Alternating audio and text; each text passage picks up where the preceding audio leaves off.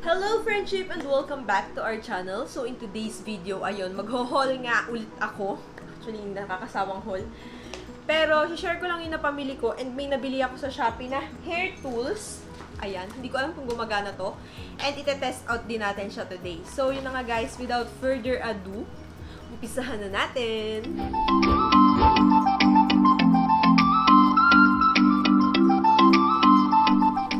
Guys, unahin ko na yung pinamili ko sa Watsons kahapon. Actually, 4 na piraso lang to. Pero yung dalawa is binigay ko na sa kapatid ko kasi regalo ko yun sa kanya. Nag-birthday kasi siya last October 26. Ayun. And unahin natin dito, ayan. Fashion 21 Double Up Mascara. Ito ay 239 pesos. Ayan. Maraming nagha-hype na YouTuber dito. So, itatry ko siya. And ayan, check natin yung loob. Kasi mura daw siya and maganda siyang gamitin. So, baka mapalitan ko na yung Maybelline ko. Kasi Maybelline, di ba? Favorite ko yun. Pero kasi yung yung Temptation ng Maybelline, yung kulay blue, favorite ko talaga yun. Okay, fairness guys, ang ganda ng wand nito. Ayan, sobrang nipis ng wand. Ayan, gusto ko to kasi manipis yung wand. Pero tignan pa din natin kung papasa to dun sa Maybelline ko. Kasi Maybelline ko medyo pricey, di ba? And yung next naman na binili ko is, ayan, Bentonite Clay ng Lux Organic. Ayan, nakita ko to kay Ana Kai. Guys, yung Aztec kasi is hindi affordable para sa akin. Sobrang mahal niya, 600 plus. And ito, kalahati lang yung presyo. So, ayan. Kaso ang nakalimutan namin bilhin is Thayers na, anong tawag dito? Thayers na toner. Ayun. Baka gamitin ko na lang din yung toner ko kapag ginamit ko to. Ayan. Siyempre, bumili tayo ng Bentonite Clay. Pumunta ako ng Miniso para bumili naman ng ito, nag-isa lang laman ito and laki ng paper bag. This is for 119 pesos. Ayan, cosmetic accessory. Facial mask tool set. Ayan. 119 pesos na siya, guys. Meron ng scoop. Hindi ko alam kung para saan to. Tapos yung parang cup. Yun na yun. Tapos, guys, naalala nyo ba to? Ayan. Diba binili ko to sa Shopee, yung aking flat iron. And yung hair straightener, ayan. And sobrang love ko to kasi hindi pa rin siya sira and buo pa din siya, guys. As in, maganda pa din siyang uminit, gamit na gamit pa din siya sa akin, ayun. So, bumili pa ako ng 2 hair tools na sa tingin ko ay aking mapapakinabangan. And sobrang uso nito kasi. Tapos, ayun. Sobrang mahal niya kasi sa mga reseller sa online, sa Facebook ko nakikita. Pero babalikan ko kayo guys, kukunin ko lang yung pang-open ko nito. And I'm back, ayan. Gagamit ako na lang siya ng Power Off ball pen. Yung kapatid kong babae pala guys yung nag-receive nito. Actually yung tita ko kasi yung kapatid ko busy kanina, yung tita ko yung nag-receive. Ayan. Hair tools lang to guys. Ito ay worth 440 pesos. Actually, yung ano niya, pakita ko sa inyo. Mura ko lang ito nabili, alam ko. Ito ay 75 pesos. Ayan.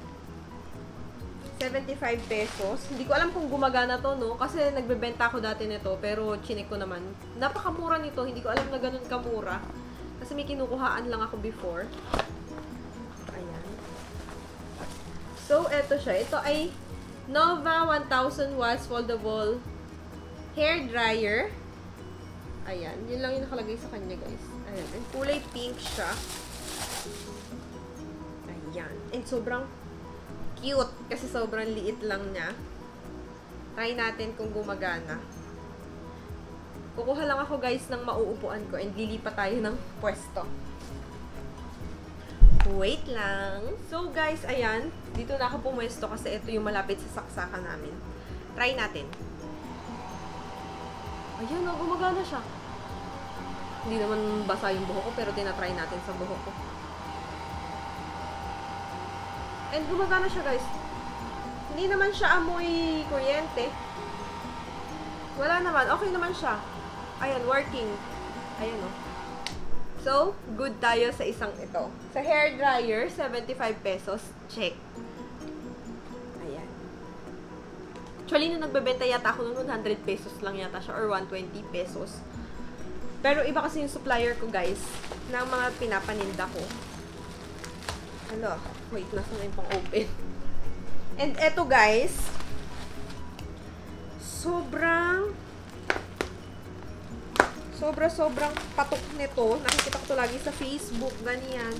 And mabilis daw siyang pang-curl. Ako naman tong si girl, gusto ko din i-try kasi gusto ko mag-curl ng hair. So, sobrang mahal sa Facebook, guys. Mga nasa 800 siya. 800 or 900 something. Ayan na siya. Vivido and Vogue. Tama ba? Ayan siya. Young I choose. Ayan. Ganyan lang yung nakalagay niya. And eto, ayan. Oops. Ayun lang, guys, yung mga nakalagay niya sa labas. Open natin. Pag open, naka-bubble wrap pa siya. And may kasama siyang dalawang clip. Siguro kasi kapag mag-aano ka, diba, itataas-taas mo yung hair mo, ganyan. Ayan. And meron siya, guys, manual. Na hindi ko maintindihan kasi Japanese. Ay, Chinese. Ayan. Japanese tuloy. Ayan, o. Hindi maintindihan kasi Chinese. And may kasama din siyang OMG, suklay. Plus, pag open natin, ayan. Ayun. Ganyan siya, guys. And dati ko pa ito gustong itry. Naghahanap talaga ako ng mura. And nabili ko yata ito sa Shopee for 350 pesos. Or 300 pesos. Ayan. Binasa ko kasi, guys, yung mga reviews. Merong mas mura pa dito na mga nasa 200 plus lang. Pero yung reviews niya is pangit kasi. Ayun. So, okay lang sa medyo mahal. Basta maganda naman yung reviews. Ayan. Try natin, guys. Malay naman natin. Makulot tayo dito, diba? Kasi, hindi ako tinatablan, guys, ng pangkulot. Tinatry ko nga dun sa straightening iron, diba? Pwede naman yun. Kaso lang, nung tinatry ko siya, hindi talaga siya nakukulot. Hindi nakukulot yung buhok ko. So, try muna natin. Ayan, try natin dito.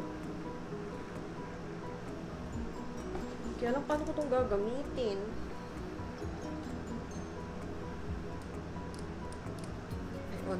Ayan, may on-off pala siya, guys. Ayun. Ayan. Tapos, pag naka-on siya, ayan, may blue. Tapos, ayun, ganyan siya. Tapos, ganun. Try natin.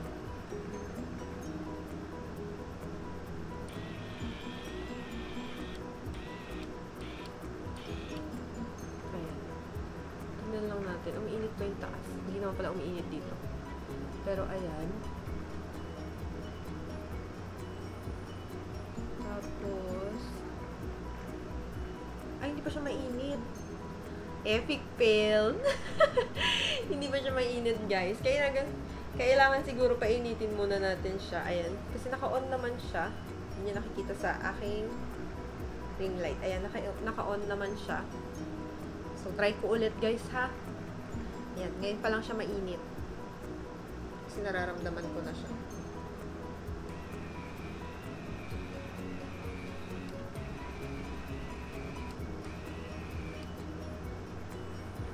Ayan. Wala, parang hindi talaga siya umi-effect sa akin. Ayan, kumukulot naman pala. O, in fairness. Pero try pa natin, ha? Kasi hindi ako satisfy, eh. Parang sayang lang yung 300 pesos ko. Ayan, ganyan. Ayan, try natin, ha? Patagalin ko lang konti. Ayan! Hi, ang bongga! Try pa natin konting hair. Ah, wait. Gamitin natin yung clip. Baba ko muna siya sa baba kasi baka masunog yung aking foam. Ayan, ayan. Ala, saan na yung nakulot? Ayan, guys. Gumagana siya. Ang galing. So, try natin ulit. Ayan, saan na yung nakulot? At siguro ganyan, no? Tapos, lagyan natin ito ng hair clip. Tsaka yung sa likod. Para alam ko yung nakukulot na hair. So, ayan. Maganda siya, guys, gamitin. Sulit naman pala yung 300 ko. Kasi first, feeling ko talaga hindi sulit. Pero yung sa una lang pala.